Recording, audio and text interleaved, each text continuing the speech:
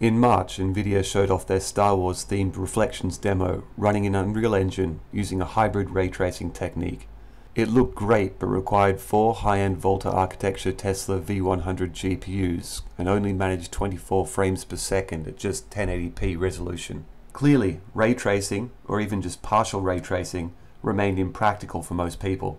But the point was probably to get the idea of ray tracing into people's heads more than they wanted to sell you a DGX-1 for gaming. 5 months later, at the launch of NVIDIA's 2000 series Turing GPUs, ray tracing was again the primary focus. Ray tracing being so key to their strategy, they put RTX in the product name, replacing the GTX moniker that's been synonymous with NVIDIA GPUs since the release of the 8800 GTX in 2006. And as GTX initially only represented the high-end enthusiast cards, so too RTX is reserved for the top-tier cards this time around. NVIDIA has repeatedly said the Turing architecture has been in development for 10 years. I'm suspicious of this claim. Given the rapid pace of hardware development, I'm not sure anything has ever been in development for 10 years. NVIDIA claims the RTX 2080 is designed for ray tracing. I take 2 exceptions to this. 1. All GPUs are designed for ray tracing. 2. The RTX 2080 has very little new hardware specifically designed for this task. Let's start with the first exception. Ray tracing is inherently a parallel operation, meaning it scales well over any number of compute devices you have. In the early days, it scaled well over multiple CPUs, and then multiple cores, and it's already a perfect application for modern GPUs. In 2007, at the IEEE Symposium on Interactive Ray Tracing, Jacco Bicker published a paper titled Real-Time Ray Tracing Through the Eyes of a Game Developer. The author estimated a required 300 million rays per second to reach 30 frames a second at 1280 by 800. Good scaling was achieved over dual quad-core Xeon CPUs running at 1.86 GHz. These were relatively simple scenes with no more than 2 lights and 400,000 triangles. With 8 cores, frame render times came down to about 55 milliseconds. Building off some of that work, a year later, Intel showed a demo of Quake Wars using ray tracing. At 720p, they managed around 30 frames a second, rendering over 24 cores, 4 6-core Xeon CPUs.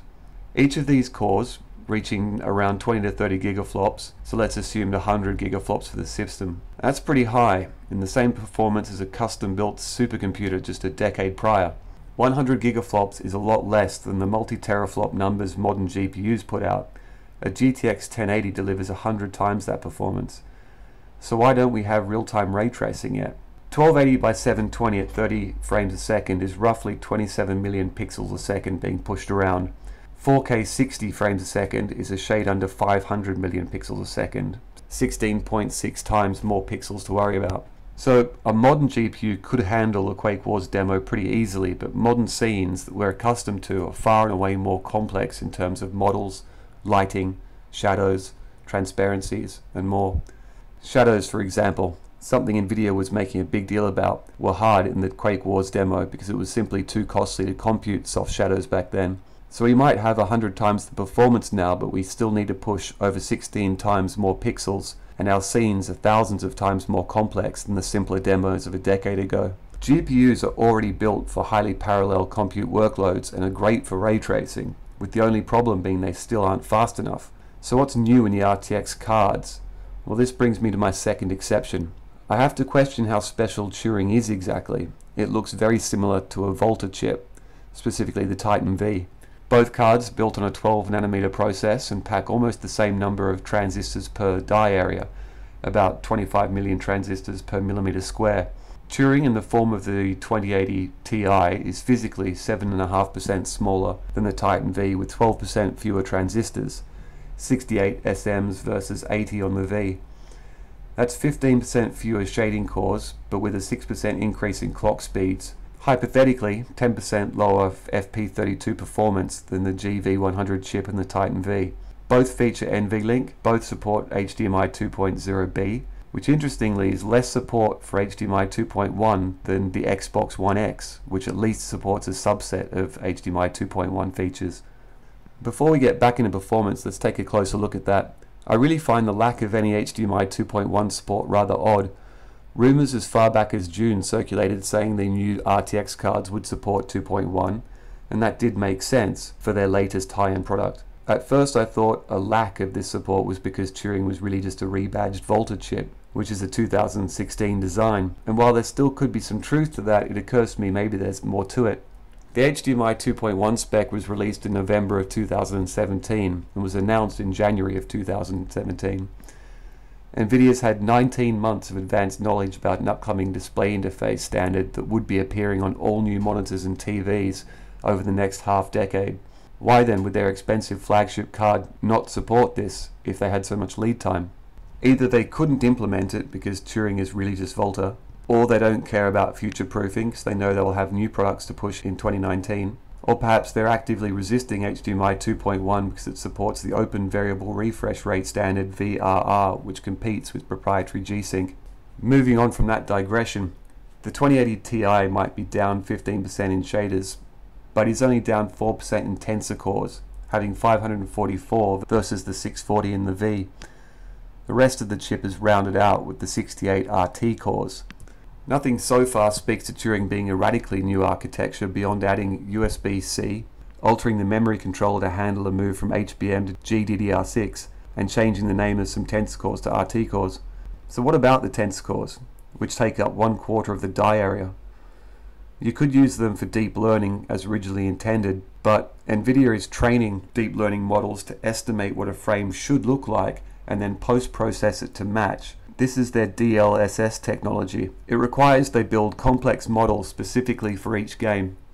You'll need to download these models once they're created on NVIDIA's supercomputing platform. It will be interesting to see how this visual quality stacks up to other anti-aliasing methods when a machine learning algorithm is taking a guess at how your frame should look. Since ray tracing is so tremendously expensive in terms of computation, it is unusable at desired frame rates and resolution. The real breakthrough that NVIDIA has been showing off has been to use their machine learning algorithms to denoise the results and approximate a higher quality scene. This again uses the tensor cores. It's a filter and not ray tracing. This leads us to assume those 68 RT cores are the magic sauce which turns a GTX into an RTX. It also takes up a full quarter of the die, but RT cores don't really do any ray tracing at all. That task is still handled by the standard shader or CUDA cores. NVIDIA says the RT cores are for ray triangle intersection and BVH, or bounding volume hierarchy. BVH is the process of placing geometry into a hierarchical structure of containers. If a ray misses a parent bounding box, it will also skip any children. These are all techniques used to cut down the number of rays needed, similar to using the Z buffer in rasterization to prevent needlessly processing obscure geometry. As far as I can tell, RT cores speed up tasks associated with geometry, but the actual ray tracing itself is still carried out on the normal CUDA cores. If only rasterization was handled on the CUDA cores and ray tracing on the RT cores, you would not see any performance degradation by enabling it. In fact, with more CUDA cores on the 2080 than the 1080 series, you'd actually expect the newer cards to deliver an increase in performance even with RTX features enabled. But that does not seem to be the case, from early reports indicating significant performance penalties when enabling RTX. Even if we expect a 100% speed up through optimizations, even a 200%, it seems 4K with a hybrid ray tracing will be a difficult task for developers to achieve.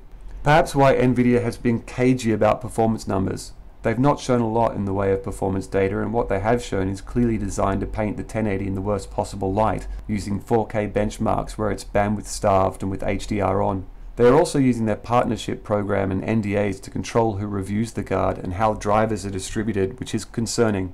Based on information released so far, theoretical numbers and comparisons to Volta, I speculate a 2080 would be 20% faster than a 1080 at the same clock speed.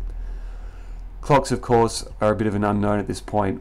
NVIDIA has said boost clocks are 1710 or 1800 on the Founders Edition. Partner boards could be higher, and I won't speculate about those. Even though I wouldn't call it a real-time ray tracing card, it will nonetheless be the fastest GPU on the planet at release. So what about the future of real-time ray tracing? We know a couple of things about ray tracing. We know it's compute intensive, so we simply need more processing power. We also know this is a task that scales very well over compute devices.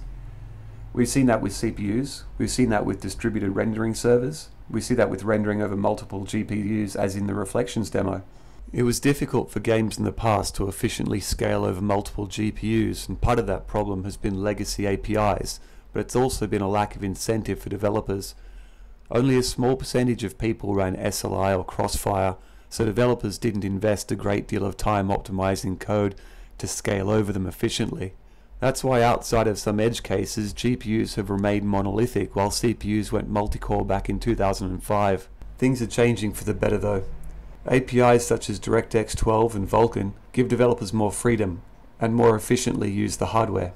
One current example of that is the game Strange Brigade, which appears to reach 90% efficiency over multiple GPUs, allowing dual Vega 56 cards to break 100 frames a second at 4K. It's clearly possible then to write code that can scale well over multiple GPUs, but the inherent parallelism of ray tracing makes it almost the perfect application in this regard. So GPUs of the future will probably go down a path similar to the multiple chip modules we have on Threadripper or EPYC. Discrete chip modules communicating over a high-speed interconnect. Continually expanding die size just isn't feasible from a cost and yield perspective anymore. So NVIDIA is making a big play for ray tracing, which is great, but almost half of the silicon on their expensive monolithic chip isn't used in ray tracing at all. This makes me wonder if other non-RTX cards actually outperform the 2080 series. I wouldn't be surprised if the Titan V came out as the faster card in RTX games, simply because it has many more CUDA cores, and the BVH function reserved for the RT cores could be offloaded to either CUDA cores, perhaps Tensor cores, or even the CPU. But rumors going back to July indicate AMD's next GPU, fabbed on a 7nm process, could top out at 20 teraflops. That's probably a data center part for now, but a consumer part cut down by about 20% could potentially still outperform the 2080 Ti, and at much lower costs. As fast as the RTX cards will be, and as fast as their competitors' products will be next year, all of these solutions still require a hybrid approach to ray tracing. So what if we jump ahead in time a little?